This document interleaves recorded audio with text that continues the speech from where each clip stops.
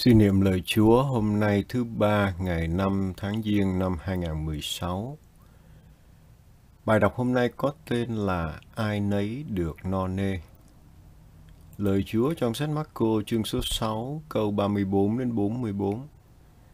Khi ấy Chúa Giêsu xem thấy dân chúng đông đảo thì động lòng thương xót họ, vì họ như chiên không người chăn giữ, và người bắt đầu giảng dạy họ nhiều điều. Và khi giờ đã muộn, các môn đệ đến thưa Ngài rằng: chỗ này hoang vắng mà giờ đã muộn, xin Thầy giải tán họ, để họ đi tới các làng các xóm gần đây mà mua gì ăn. Chúa Giêsu trả lời họ rằng: các con hãy cho họ ăn đi. Họ thưa Người: chúng con phải đi mua đến 200 đồng bạc bánh để phát cho họ ăn. Người nói với họ: các con có mấy cái bánh, hãy đi xem. Khi biết được rồi họ thưa: có 5 cái bánh và 2 con cá.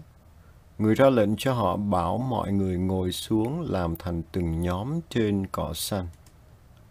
Họ ngồi xuống từng nhóm, chỗ 100, chỗ 50. Người cầm 5 cái bánh và 2 con cá, ngước mắt lên trời mà chúc tụng, rồi bẻ bánh ra và trao cho các môn đệ, để họ phân phát cho người ta. Còn 2 con cá, người cũng chia cho mọi người. Và tất cả đều ăn no.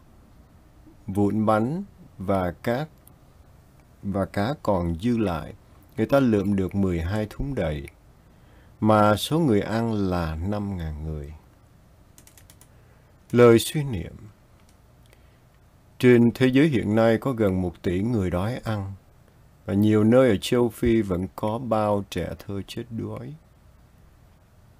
Có người coi tôn giáo là duy tâm, sống lơ lửng với những ý tưởng đẹp và loay hoay với chuyện cứu rỗi linh hồn. Nhưng Thiên Chúa ta gặp trong Kinh Thánh lại là một Thiên Chúa để ý đến cái đói của thân xác con người. Thiên Chúa ấy đã cung ứng mana, thịt chim cút và nước uống cho dân người trong cuộc hành trình tiến về đất hứa.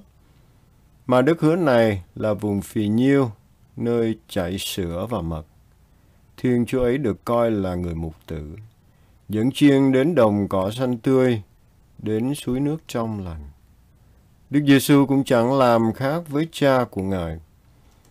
Trong bài tin mừng hôm nay, Ngài tỏ mình ra như người mục tử. Khi thấy đoàn dân bơ vơ như bầy chiên không người chăn dắt, Ngài quy tụ họ lại bằng cách dạy dỗ họ nhiều điều.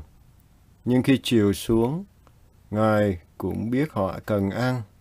Lo cho chiên được no là nhiệm vụ của người mục tử.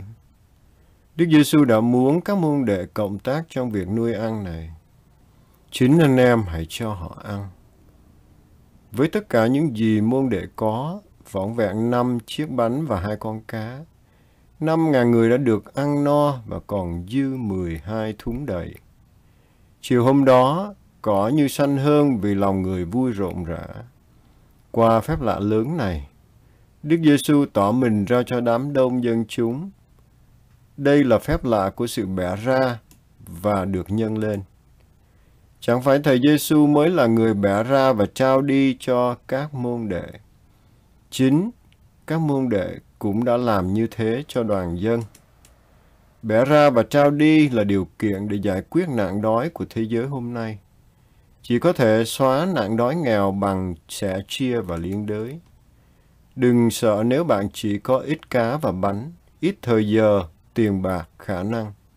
Hãy trao vào tay Chúa tất cả những gì bạn có và để Người định liệu. Lời cầu nguyện.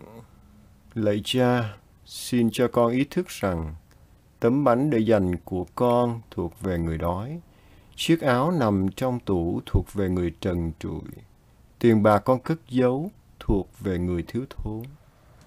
Lạy Cha, có bao điều con giữ mà chẳng dùng, có bao điều con lãng phí bên cạnh những Lazaro túng quẫn, có bao điều con hưởng lợi dựa trên nỗi đau của người khác, có bao điều con định mua sắm dù chẳng có nhu cầu.